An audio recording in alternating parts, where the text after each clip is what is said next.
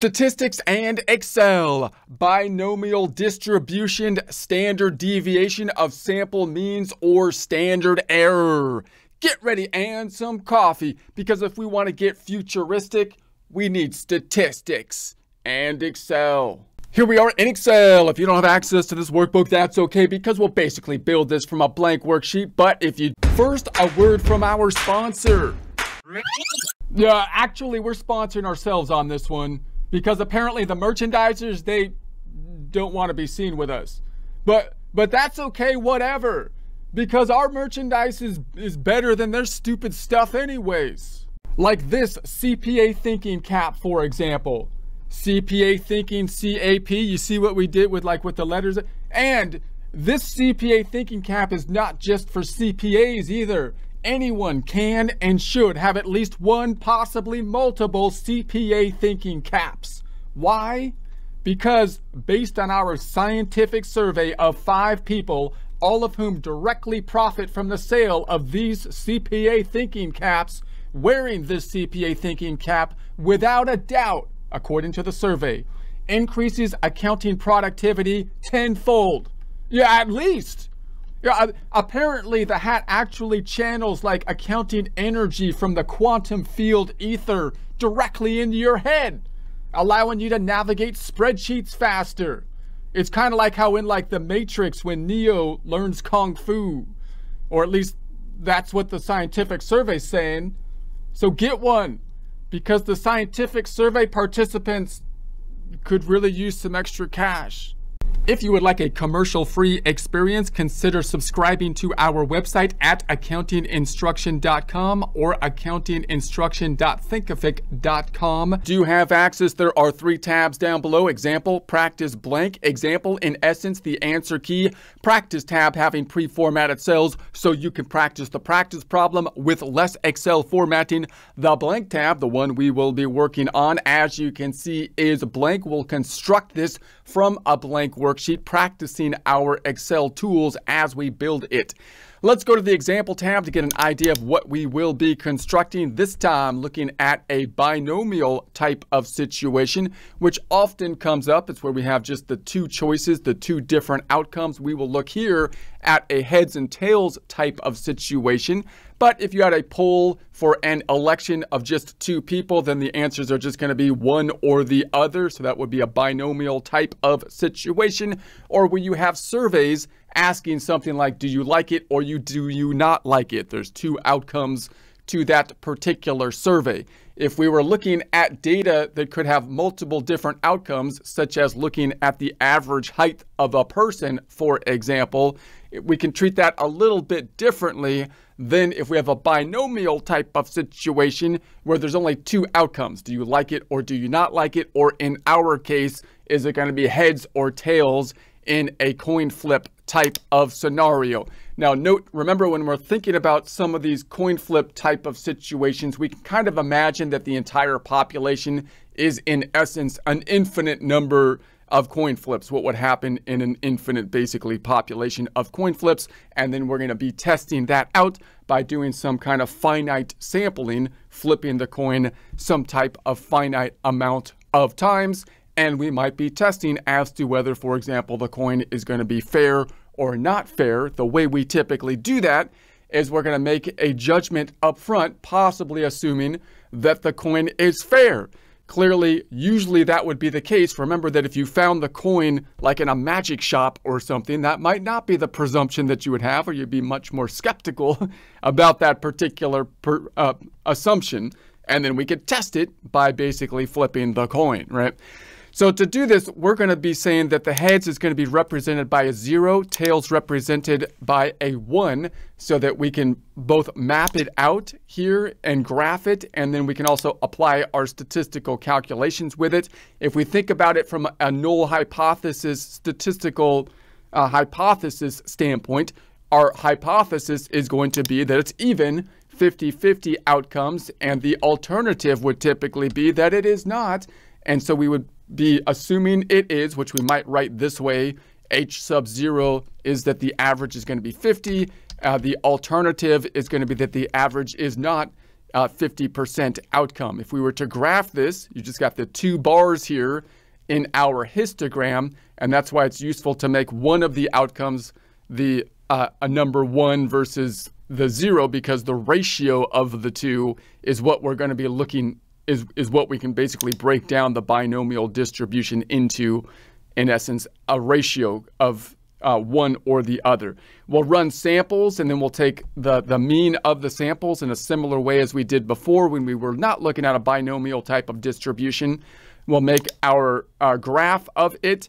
We'll take a look at our formula here, and then we'll make another example making an uneven coin and seeing how we can map that out. All right, let's go to the practice tab, noting that we have pre-formatted cells. So if you want to practice this with less Excel formatting, you can follow along with that. But we're going to go to the blank tab and build this whole thing from scratch, from nothing. Here we go. So we're going to select the entire worksheet up top. I'm going to right click on it as we typically do, and laying down the foundation, the baseline, like the bass beat if you're making a music mix or something. This is the baseline. We're going to then make 0 decimals and negative numbers currency. I'm going to say okay. That's our typical starting point. I'm going to make it bold. Home tab font group, make it bold. You don't have to do that, but being bold when recording binomial, it could be useful. I think did I spell that right? I think that's how you spell binomial. Let's check that out. We'll say review, check binomial. I think it's okay. I'm going to make that black and white for our header. So I'll select those items, font group, and I'll just make that black and white. That's the only header I'll put up top.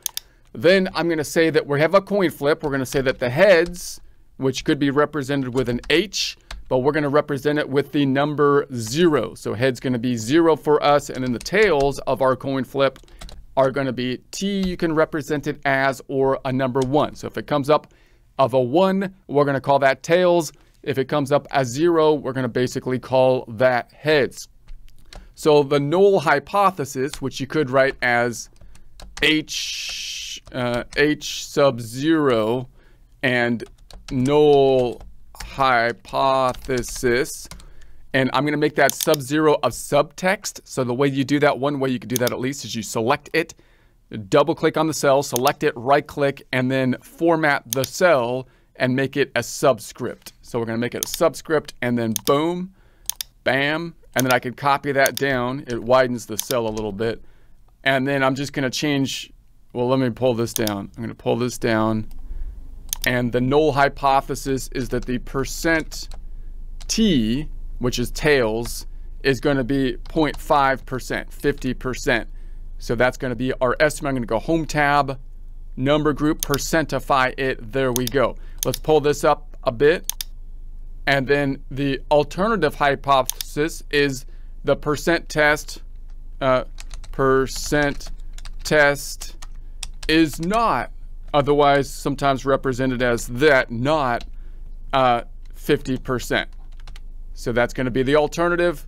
We'll make that a percent, and there we have it. Let's make this a black and white header, black, white. Let's make this black and white header, black, white. Let's make these border blue. Font group, we're going to hit the drop down. If you don't have that blue, I go to this blue, the nice calm blue, standard. We're going to go to this blue here. So it's nice and calming, so everybody doesn't get all stressed out or anything. It's like the calm blue ocean. If you're getting stressed out, it doesn't make sense. Just keep repeating calm blue ocean, count to 10 100 times, and then come back to the presentation. Push pause and do that, and then come back. Okay, so then we can also write that this way. I could say, let's make this a skinny. Let's make this a skinny. And then I could say that it's going to be like the H sub O is going to be, sub O is going to be colon, where's that? And then it's going to be a mu. I'm going to add the mu, which is at the home tab, and I'm sorry, insert symbols. And then I already have my Greek symbols here, but I'm in the Greek Coptic symbols. And then if you do this a lot, you'll have your mu down here. So I'm going to insert that, and then boom, there it is. I'm going to say close it and enter. And then I'm going to go back on it and make that 0 a sub-0 again, selecting it, right-clicking on that, just selecting that one thing, format it, subscript. All right, and then I'm going to copy that so I don't have to do that subscript thing again, and paste it here and make this subscript A, alternative. So then we're going to say this is going to be equal to, enter, and this is going to be not equal to 0.5 and 0.5. And so I'm going to say home tab 50%. So this is just, and I'm going to center this. Another way you can write this, and I'll make this a little smaller. Just another way you can write this hypothesis test in kind of shorthand. Hypothesis H sub 0 is that mu, the mean, equals 50%. The alternative is that mu, the mean, does not equal 50%. Notice we have to have an equal and the greater or lesses so that we make sure to include everything. All right, home tab, font group, black, white. Okay, let's make this a skinny. I'm going to make another skinny, selecting this skinny, home tab, format painter, making another skinny over here. And then we're going to do our samples. So I'm going to say that we're going to have our sample 1. Let's do it this way. This is going to be S, and I'm going to say 1, S1.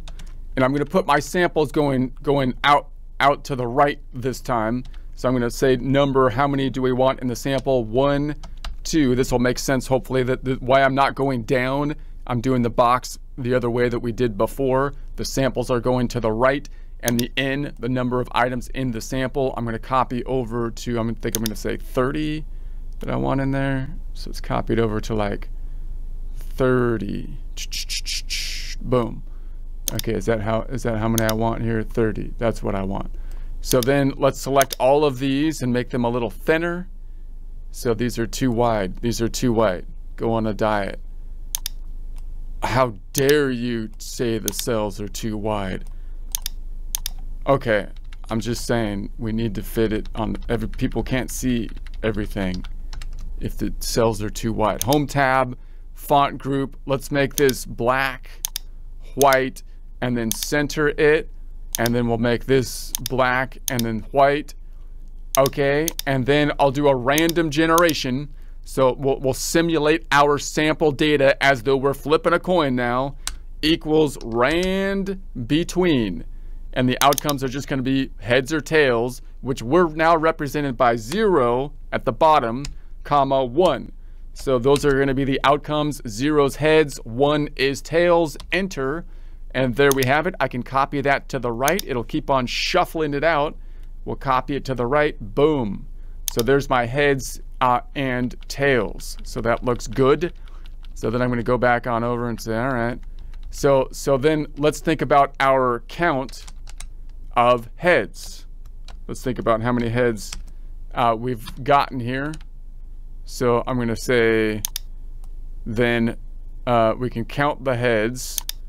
So I'm going to say this equals, one way to do it is to say count if. I want to count if this range, Control Shift that way. Then I'm going to scroll back. I want you to count that range, comma, if the criteria has heads was 0, which I could select this 0 for if it has that 0. And then enter. So there's 18 of them.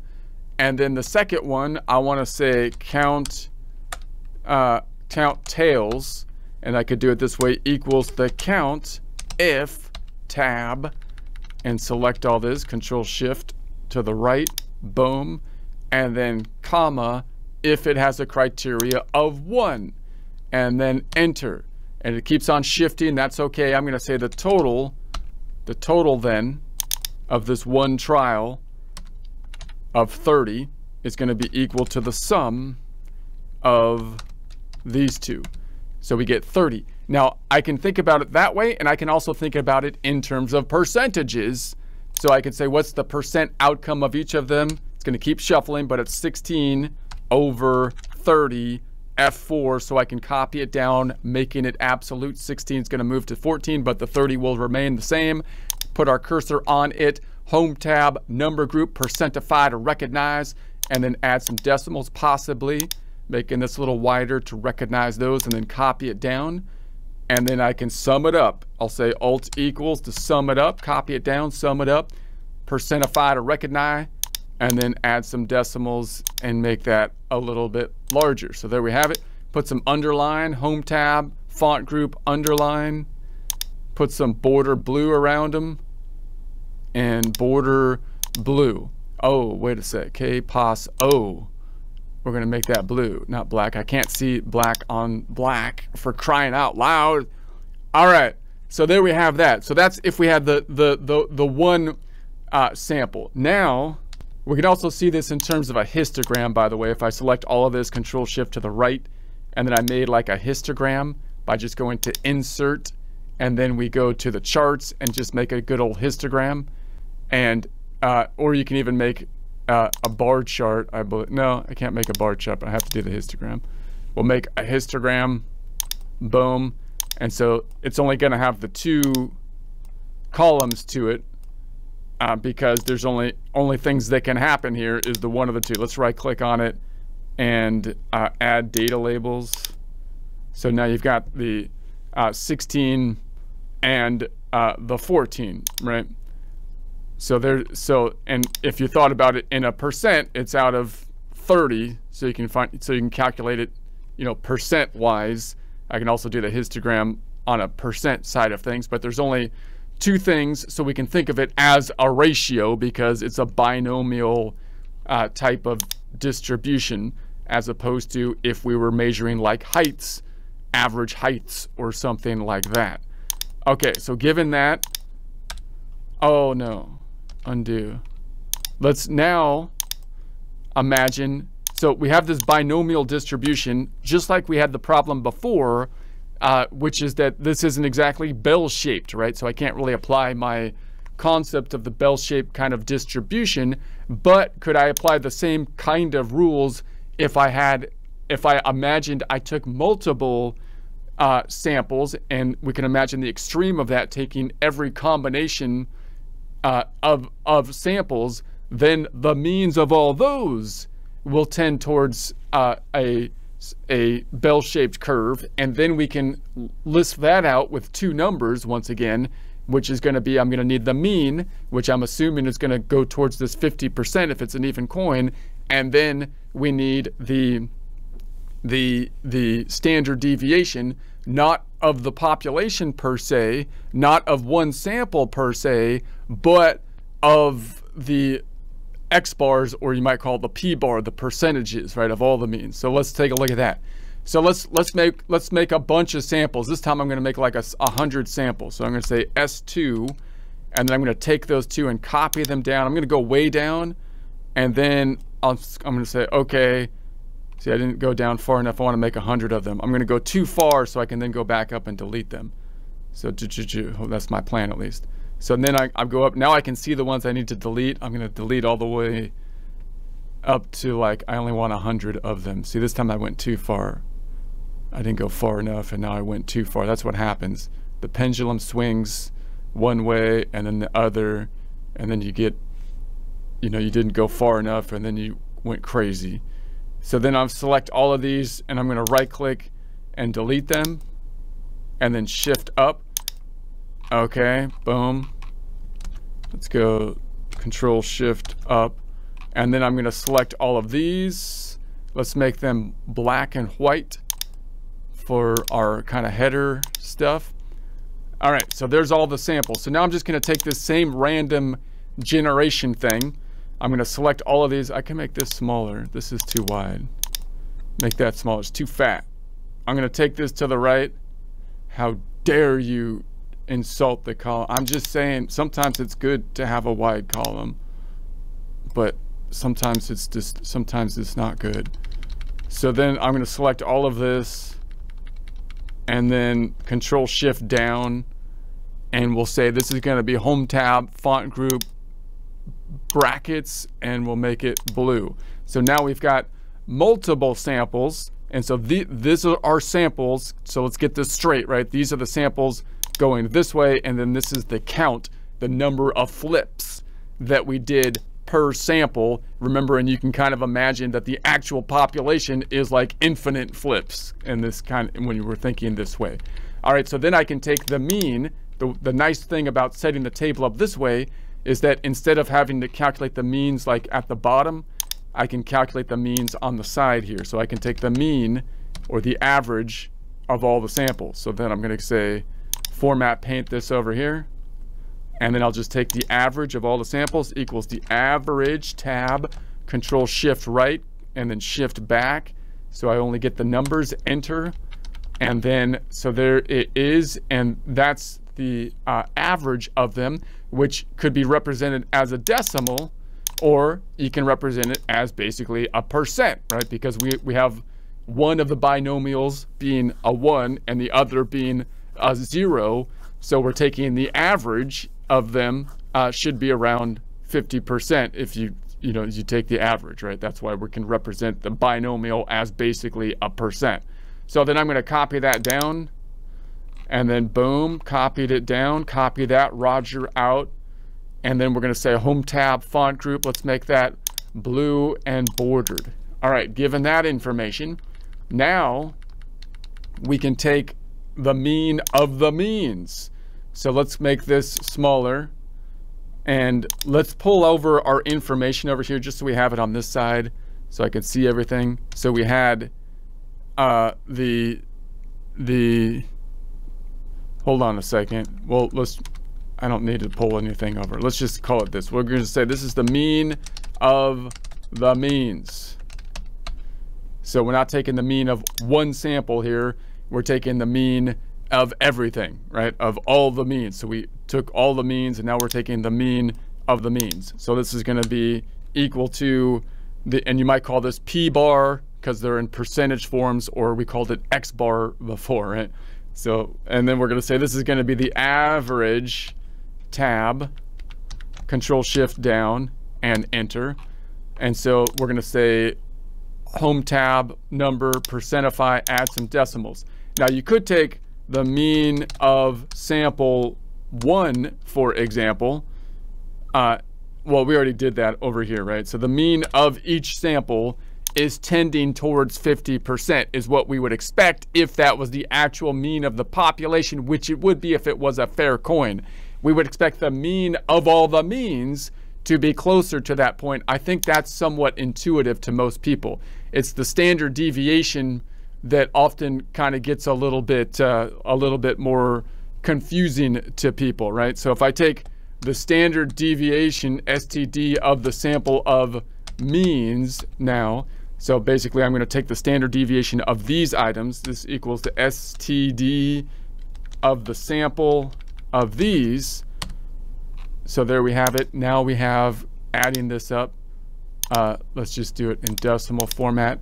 So 0.09. Now if I took the standard deviation STD of a sample of P1, or S1 was the sample, this equals the STD of the sample.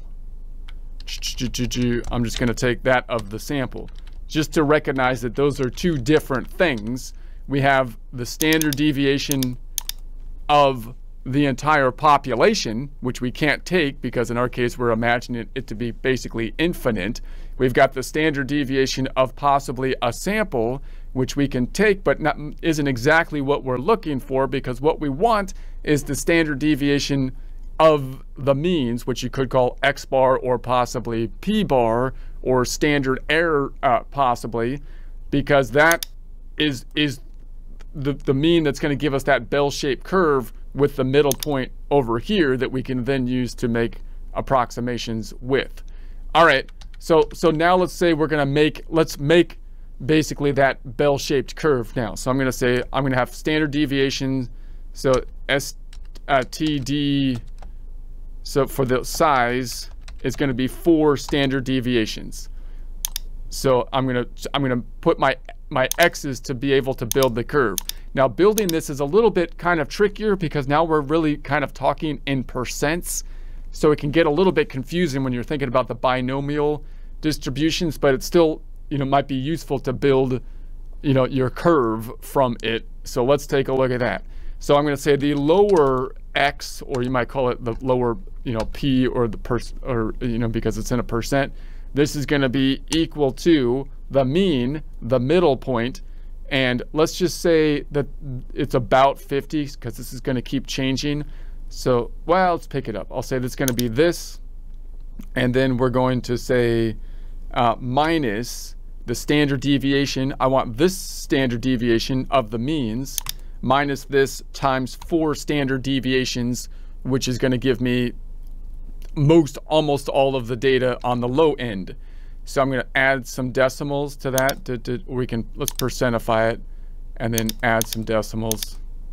And then I'm going to say on the high x, and we're going to say this is going to be equal to the mean plus the standard deviation times 4. And let's go ahead and format paint that here. And so there's going to be our upper and lower. So now I'm going to make a skinny. So I'm going to take this and say, give me the skinny here, and put the skinny there, and let's see if we can graph this out. So I'm going to call it x. I'm going to call it p of x, and you might call the x, p's because it's in percentage format, but I'll keep the same. I'll make it blue. I'll make it black and white, and then I'm going to be using then the x's that we're going to be listing out. I'm going to start around. Let's just type it out this time, which is going to be the 0.1. I want to go from 0.1, adding some decimals, or you could make it, we're looking at percents, you could make it a percent. And I could use a sequence function, but I'm just going to try to say 0.11, and I'm going to go up by those units, and then I'll select those two, and I just want to go up to around 88, right? So I'm going to take this up to around 88. Shouldn't be too far up, so right, we'll go right there. And then we'll do our norm.dist calculation equals norm.dist. It has our x's, there's our x's, comma, the mean is going to be that middle point, which is going to keep on shifting, but I'm going to be okay with that right now. And I'm going to say F4 on the keyboard so I can copy that down, $ before the letter and the number, comma, the standard deviation. We want to pick that one up, F4 on the keyboard to make it static, and then comma. I want to put a 0 because I don't want it to be cumulative. Close it up, enter, percentify it to recognize, add some decimals, and then let's drop it down, double clicking on it, boom, drop it down. And it adds up to, now this is where it gets a little bit wonky because it adds up to like, almost 100,000, and I'd like it to be like 100%, which makes the most sense to me. So I'm going to do something that's, so to make it 100%, you could, multiply these times 100, right, to represent them as a number that would be, you can consider a percent. But I'm going to go over here. The other way I could do it is I'm going to take this whole thing and divide it by 100. And then you might not need to do that. It's probably not necessary. But I'm going to double click it down because that gives it to me in around 100%. Now, again, I'm mainly concerned when I draw the picture of having a nice bell-shaped curve and then looking at the x's because I'm assuming the curve is going to be 100%, and I'm looking on these types of problems typically where the x's lie. So in any case, that's the way I'm going to do it. I'm going to say Control Shift down, Control backspace, and then I'll practice entering my graphs. Remember that you could enter the graphs many ways. You could enter just a bar graph, and that might be the easiest thing to do sometimes. And you can just say, okay, now I'm going to draw my picture and try to figure things out with just this graph, but I need to change the x-axis, go into the data, and then go into this one and change my x's. I got to get out of Texas so I can change my x's. Sorry, that's a song. I'm going to say, okay, so there it is. So that might be useful. The other way you can do it is you could,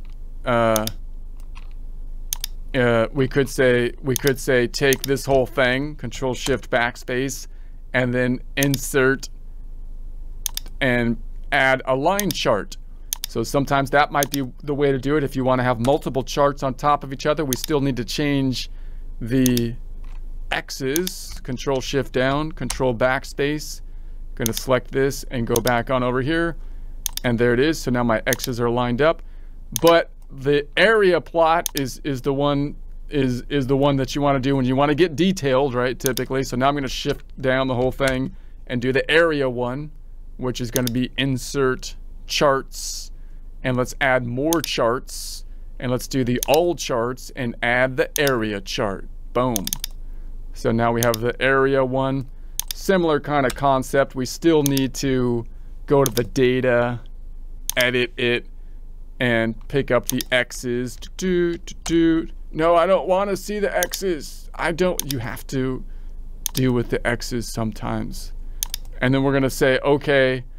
And then we could add the more detail of the z-scores if we wanted to do that, to have it represented in z's. So I could say, let's have it represented in z-score, right? So I could say, let's paintbrush this over here. The z is calculated by taking, so this would be measuring it in standard deviations in essence. We would take each individual x minus the middle point, which is going to be the mean, close that up, and then divide it by the standard deviation. And then enter. What is happening? What is happening right now? Something got totally messed up. Do it over. Do it over.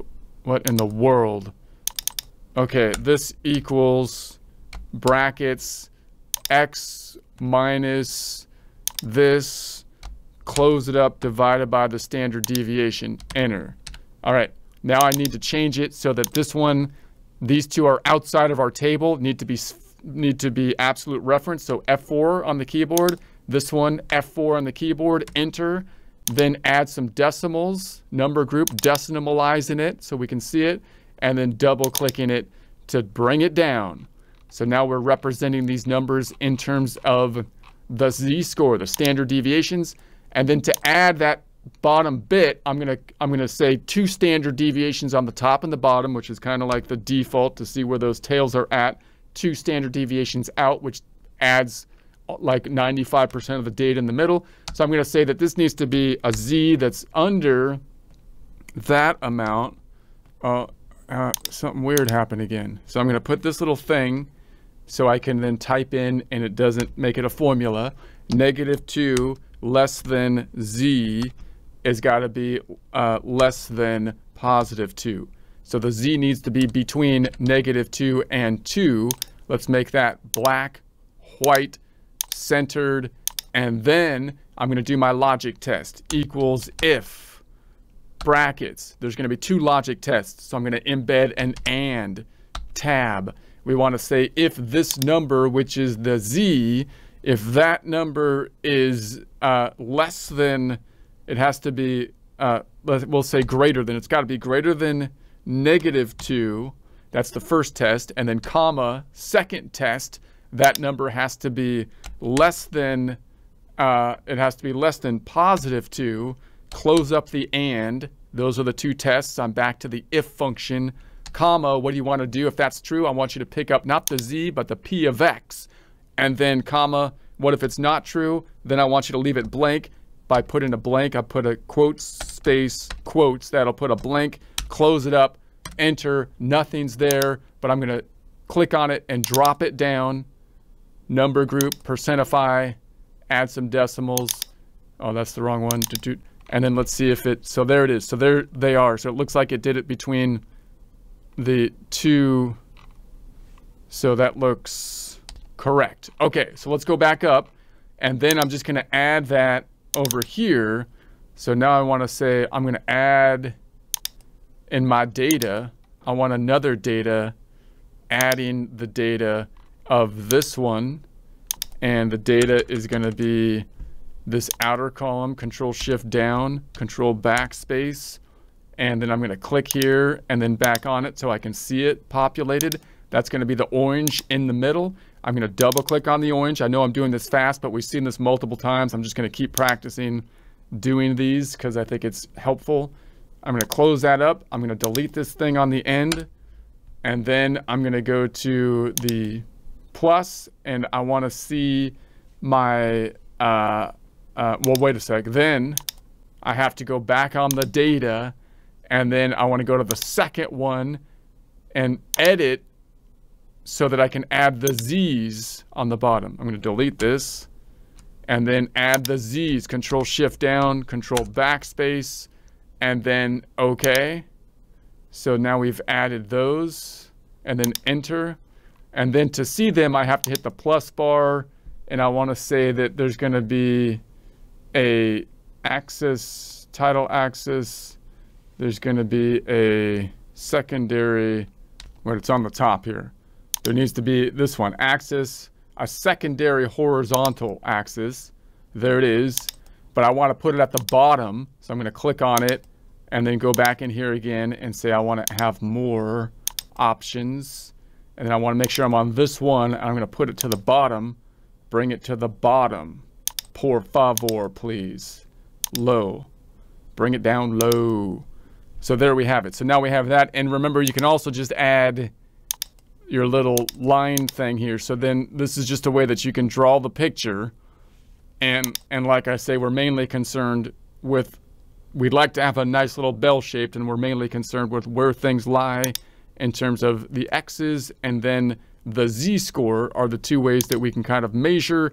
And then we know, because of the symmetry of the curve, how much is under the curve at those particular areas. Now, of course, we calculated the Z-score, the Z-scores. If we assumed that the mean was 50%, and I got to, in this case, I took the means of the means, this number, then it's pretty close to the 50%. I can look at that in terms of Z-scores, right? In terms of where would that be on the Z-test, how close to the middle, saying 0 was the middle of the standard deviations. And I can say that would be equal to the same thing we calculated over here, right? It would be equal to this is what we calculated the mean to be, minus what we expected it to be, 50%, and then divided by the standard deviations, which we're using. That's the standard deviation of all the means, right? And then I'm going to say enter, and then that's going to be, let's make this a percent. So, well, wait, not a percent. Let's not make it a percent.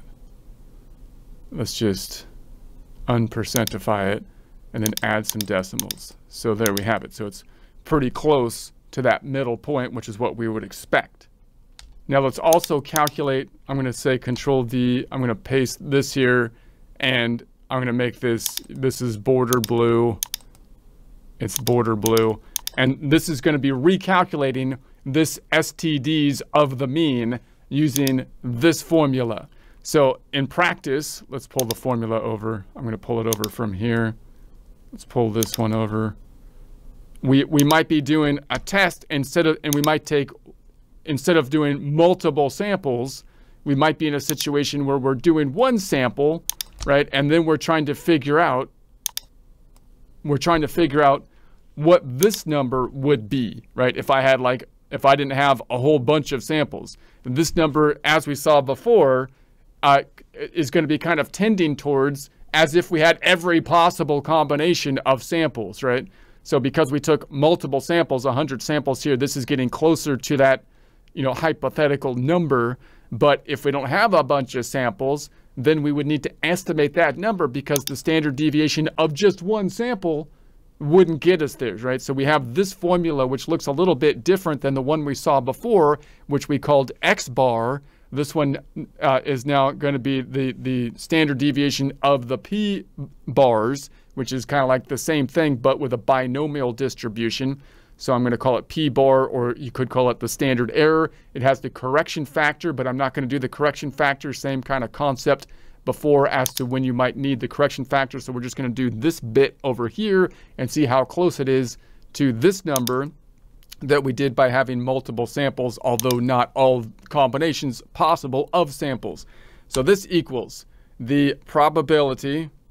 Now, if the probability is known, for the entire population, we're going to be using the 50%. If not, we might need to estimate, you know, with the mean, but we're going to say the probability is the 50% times 1 minus the probability over n, which is the numbers in our sample, which in our case, each sample had n of 30 coin flips in essence.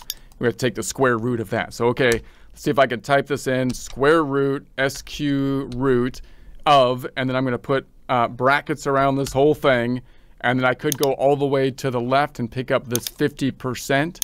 So 50% is going to be the P, the percent that we, or mean, you can think of it. And then we're going to say times, and then brackets again, 1 minus that 50%. So I'm just going to say the same 50% over here.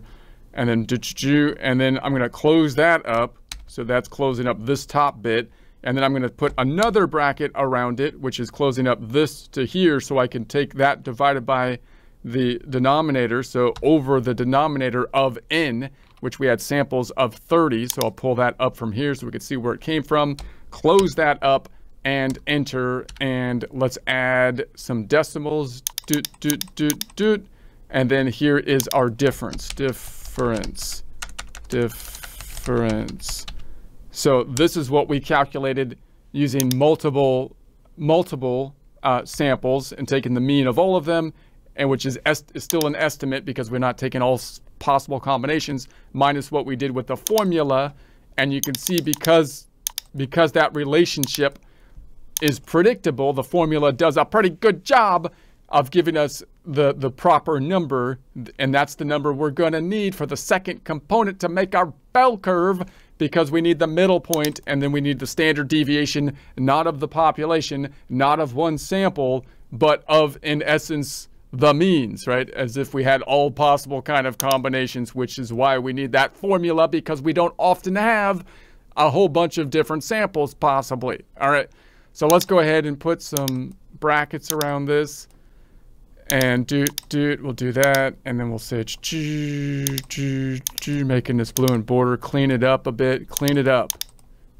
I don't like cleaning things up. That's what you have to clean things up sometime. I'm gonna make more stuff while everything is dirty. Okay, so next time we're gonna continue on, and we'll say, well, that's great. If let's try to make up a scenario where the middle point, where it's off, right? Where it's not 50%, where we don't have a fair coin, and we'll do that next time.